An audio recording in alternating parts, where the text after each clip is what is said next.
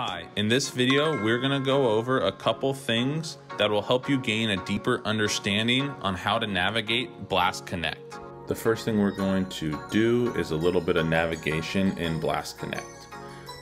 The first thing is to hit this help button on the bottom right. This takes us into our information database. In this video, we're gonna look at the training center. Inside the training center, the first thing to look at is metric definitions. This is going to give you videos and explanations of every single individual swing data metric we have. It'll be broken up into swing quality scores as well as individual metrics. The next thing to look at is drills.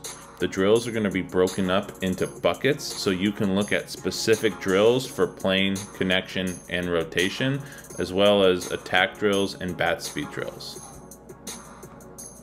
The third thing we're going to look at are how-to videos.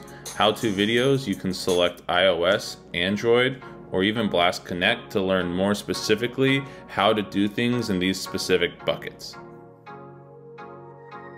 The next thing we're going to look at in this video is the Insights page. This will be the page that you automatically open up to when you sign into Blast Connect, and it'll show you all of your players. It automatically is going to set it to where it shows the averages for plane, connection, and rotation. If you want to see all data, you can come up here and select all metrics. Then you're going to scroll down and you'll be able to scroll to the right and see all of the individual metrics. And again, on here, this is going to be the averages for the date range that's selected, which is going to bring up our next point, where some of these filters up top. The biggest one here is going to be able to change the date range. You can have the set filters here on the left, or you can come into the calendar and click a specific range that you want to see. You just want to make sure you click apply, and then you'll be able to see the changes down here. There's also going to be a more filters tab where you can come and look at sessions and other filters. The next thing we're going to look at is getting a team report. We'll click the three dots on the right, and it's going to give you a couple different options. When you save a full team report, it's going to give you one work page of all the averages, but it's also going to give you other pages that include all the players and their data as well, individual pages for those players. Or you can just do save as Excel, and that's going to give you your one-page team report that's just going to break down all the averages for each player and all the data for the range that you have selected. Go ahead and look at a player report. From the Insights page, we'll scroll down and select that individual player. When the page loads, it's going to show us this swing profile. It's going to show us the plane, connection, and rotation scores with a little info on each category, as well as a graph at the bottom that highlights our goal range.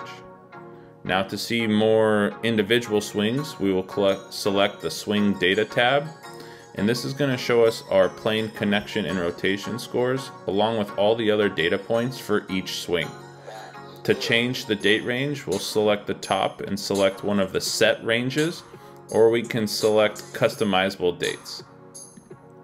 To change to another player, we can hit the drop-down menu and select a player.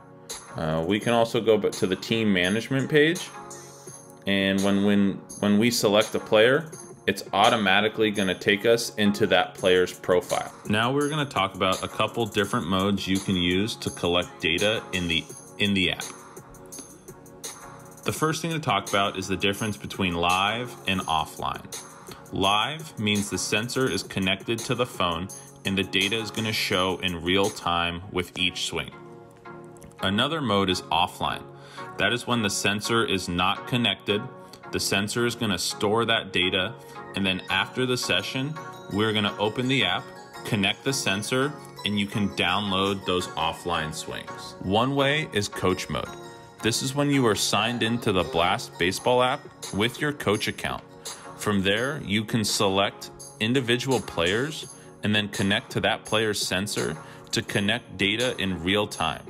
It's going to directly go into that player's account that you have selected. Now that you're all set up with your account, we highly recommend getting baseline swings with high intent, about 100 swings per player. They want to be high intent to make sure that we have a realistic view of each hitter and it gives us a really good sample size of the hitter's swing data. As always, for more information or more support, you can contact our support team directly. You have 3 options. One is to send an email to support@blastmotion.com. The second way is to fill out a contact us form at blastmotion.com, or you can give us a call at the number listed, leave a voicemail, and one of our representatives will be able to follow up with you as efficiently and quickly as possible.